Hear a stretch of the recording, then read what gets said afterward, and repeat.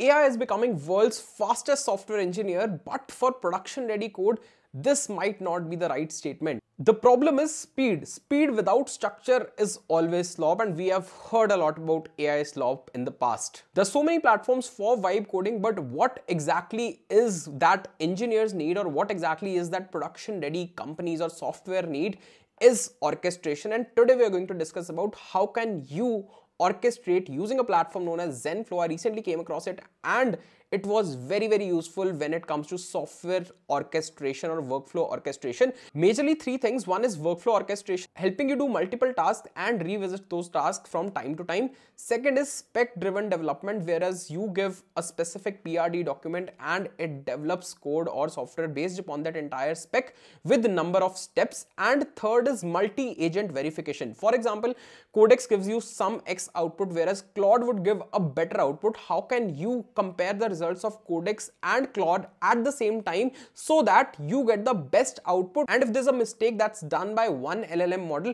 it's rectified by another one. So this is what Zenflow does in one same UI. So let's go to the platform and test it, what all different features it has and how can you use it well. For example, we are here on the screen. This is Zenflow. It comes as a separate software, or you can integrate in your VS Code as well. There are four major things that you can see on the screen currently. One is quick change, one is fixing a bug, one is spec and build, and one is full SSD workflow. You can run parallel tasks within. For example, I'm just creating a small application where I'll give a PRD documents, product requirement document, wherein we will have each and everything written. What exactly do I want? What tech stack should be used? What the features should look like, and how we'll be able to do it. So there are four things. We can do a quick change also, like if at all my repository is connected, I have something on GitHub, we need to connect our GitHub to this. If my GitHub is connected and if there's a quick change, right, I need to click on start and I can write about that task here. For example, I would want to make my login authentication a bit more better, or I would want to add Microsoft Outlook as a login parameter. So I can do that. I can write that. There's a quick change that's possible. Second is fixing a bug. For example, I feel that there's a specific button that's not clickable. What is wrong? Is there some endpoint that is wrong? Is there something, some access is not given? So I can write it down. It will be able to do that on its own. Third is spec and build. So you can figure out if there's a specific set of instructions that you can give it to the code, and it will be able to change that on the way. And one is full SSD workflow. For example, we're doing full SSD workflow. I will be giving this PRD document wherein I'll say hotel finder app is what I want to build. This is the task details. For example, this is the PRD for hotel finder app, wherein user signs up, logins and browse hotels near the location using external APIs.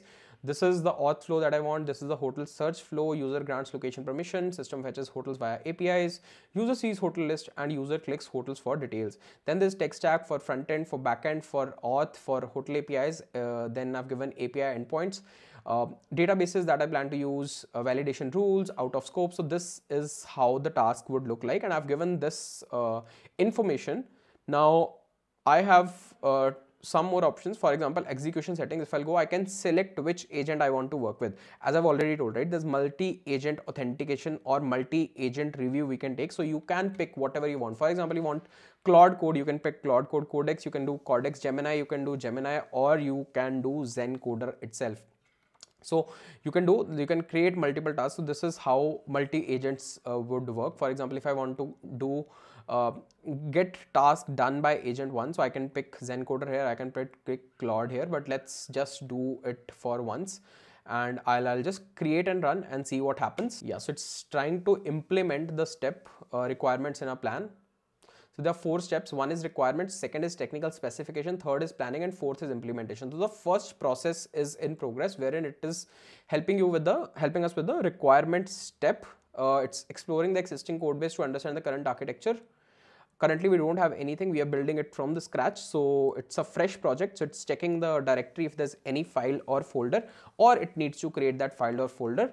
So it's the first command that it has run. So you can see exactly what it is doing, and at any point of time you can give a command, you can change, and you can see things happening.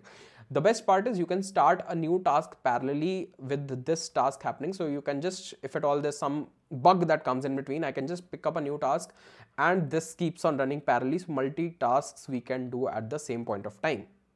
Now this is how that orchestration works. Let's see how this looks like. So it has created two files. One is plan.md. It has given commits. So the first is initialize task, that is first commit is hotel finder app. So it is generating the requirements. Let's see what it gives us. So it is telling me there was some error generated. It will auto resolve that error, and now the requirements step is completed. It has created a comprehensive PRD at this particular requirements.md with detailed specifications for authentication, hotel search, API endpoints, and more. Right. So this is the commit that we have. So this is the requirements.md file that it has made. So what exactly are we going to do in this? It's written here, right? Now this step is done, requirement step is done. Next is technical specification. So let's start the technical specifications part. If at all there's some change that I want to make, I can do that, but let's start with the technical specification part.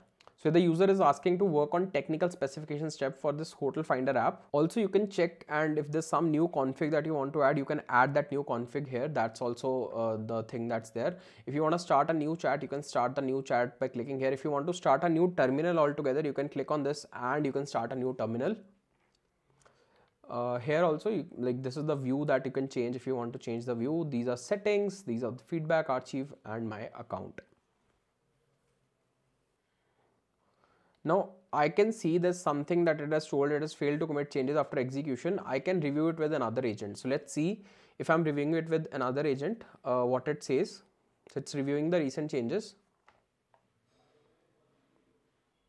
So it has given the summary of what the other agent has reviewed. It tells us the technical specification is well structured and detailed with good security consideration and incremental delivery phases. However, it needs to address the missing manual location input requirement, correct the premature success criteria checkmarks, and explicitly document assumptions made where the PRD requested clarification. With these changes, the spec will be ready for planning phase. Recommendation: address critical issues before 1 to 4 steps, marking the steps complete and moving forward. So I think this is something that we need to add. I'll just click on this, copy, and I'll write it here. This is all the check marks have been done, and we can review it with another agent, but we already reviewed. We'll move on to the next step, that's planning. I'll click on start the planning step. So once it plans, we'll see what is the next output that is given. So it's now creating a comprehensive implementation plan on the 7 phases from the spec that we've already given it. Let's see what it means.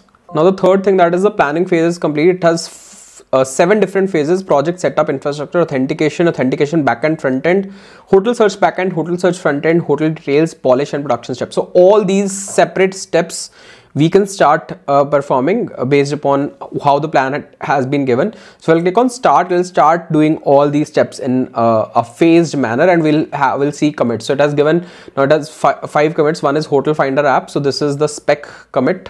This is the plan commit. This is the technical specification. They've added something for planning. It's loading the diff. So we'll click on the next step. Click on start project setup and infrastructure. You know, the best part is you can do a parallel task. For example, login, auth, security. I want to improve the login security in the app. So I'll just given a very simple prompt, but you can click on create. So there's a parallel task that starts running, right? So there's a login, auth, security that starts running. I can click on start. So there are 2 tasks running in parallel now. So this is the task that what we have been doing. There's one more task that's running in parallel. So you can do it on a separate terminal also. There's a new terminal you want, you can do it on a new terminal as well. But let's come here and see what it gives us. So I'll come back to you after all these steps are done, and let's see what we get. So now all these tasks have been done, and there's some action required based upon if I want to give some input, and it will perform some other task, and I can see all these commits that have been there. For example, authentication front end, I can see the code here. I can also see the code in my GitHub profile. So this is how this looks like. You can see hotel details, all these files are there. The SQL files, hotel grid, hotel details, hotel card, error message, polish and production prep, planning, technical specification, hotel finder requirement, and a lot more. So everything has been done, and this is how Zenflow works, basically helping me orchestrate what I have been working upon and making that production ready code, production ready software. If at all there's some changes required, you can choose to try it out with another agent and mix and match and see if this is something that's required. So that was it for this demo. Do check out, I'll give the link in the description. Make sure you create a profile and you start using it today. That was it for this particular video. I'll link Zenflow in the description below. Make sure you do check it out. This is going to be very, very helpful if you are somebody who's looking forward to software orchestration or looking forward to build production ready code. Let me know in the comments below what other video do you want, and if any other tool you have used for workflow orchestration, then I would be more than happy to make a video on that. Let me know in the comments below. That was it for this particular video. Thank you so much. All the best, good luck, and bye.